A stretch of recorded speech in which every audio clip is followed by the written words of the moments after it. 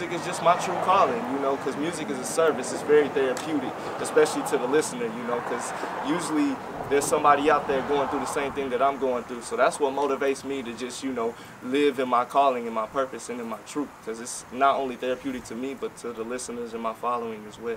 Right. Okay. And you know, like, you know, these days, you know, artists have been getting a lot of flack as far as like not. I mean, you know, like kids look up to artists, right? So a lot of people feel like artists should have the responsibility of watching the type of music they put out. So do you feel like you have to live up to that responsibility of being a role model to these younger kids out here in your music?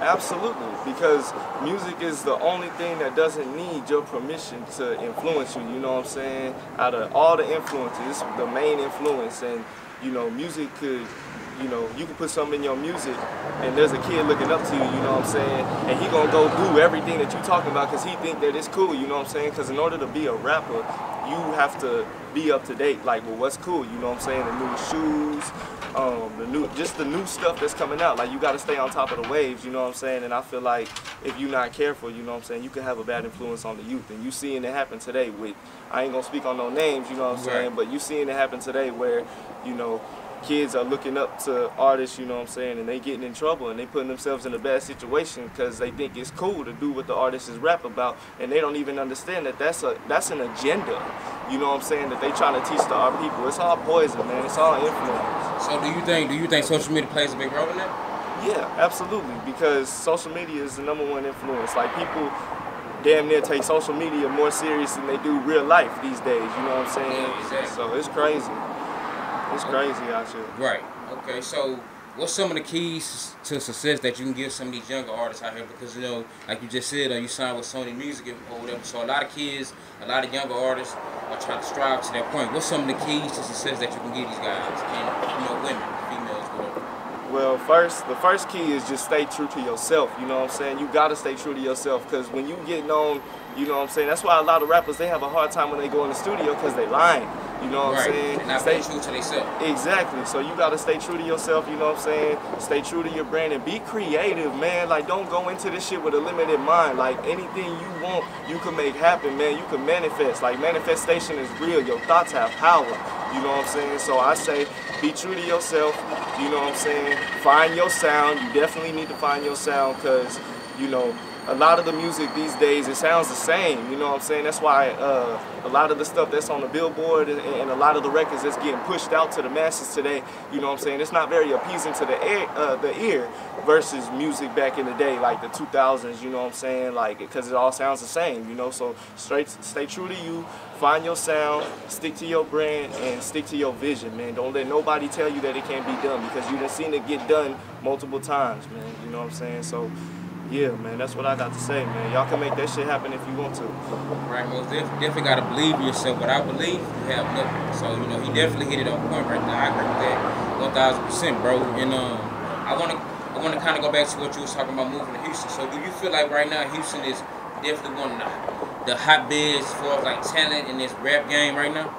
Yes, man, there's definitely a scene here. There's a whole lot of talent in the city, you know what I'm saying, man? And we got OGs to put us on, you know what I'm saying, the game and how to behave, not kill our own, you know what I'm saying, stick together, man, for the bigger vision, you know what I'm saying, because Texas really do got a music scene, man. That's why everybody from LA is moving to Texas, you know what I'm saying, because North Carolina, South Carolina, Louisiana, Florida, everybody coming out here. Exactly, you know what I'm saying, so I feel like there's a lot of talent in this city, and I feel like, you know, as long as we stick to, you know, the foundation that the OGs, you know, laid for us, you know what I'm saying, and paved the way for us, we gonna be straight, you know what I'm saying.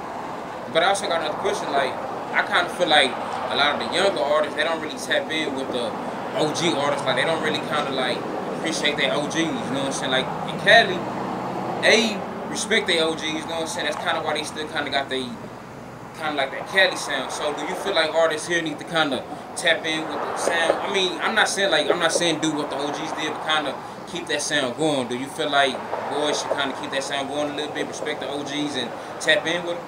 Yeah, absolutely, because at the end of the day, these are the OGs. You gotta respect them. They without them, there's no scene here, you know what I'm saying? So I don't be understand that, you know what I'm saying? Because I grew up listening to all the OGs, you know what I'm saying? Why wouldn't you pay homage, you know what I'm saying? Why wouldn't you respect and embrace where you from? That's what Texas is all about, you know what I'm saying? We got our own culture down here. We got our own way of talking. We got our own way of doing things. So why would you not tap in with the OGs? You know what I'm saying? And why would you not try to take the sound that DJ Screw laid, you know what I'm saying, and keep pushing with it? Because obviously it's got us this far. Right, real talk. Yeah. I just be feel like sometimes, you know, artists out here in Texas, you know, they look at other artists from, you know, from Georgia, Florida, Cali, Detroit sound popping right now, and they feel like, okay, I gotta do that to get in the game. When I always tell artists, you don't have to do what everybody else doing to be successful. Just be true to who you are and where you come from. Yes, you know. So most definitely, bro. You know what I'm saying? We definitely hear the dope, man. You know what I'm saying? So. And then they out here, you know what I'm saying? They trying to rap like you got people in Texas trying to rap, and it's the same thing in Austin. You know what I'm saying? It's just a whole bunch of imitators. You got people who can't be original, and they trying to rap like somebody else from Chicago or somebody else from North Carolina. It's like, bro, just stay true to you, because the listener can tell when you capping in your music. You know what I'm saying? Like, the listener can tell.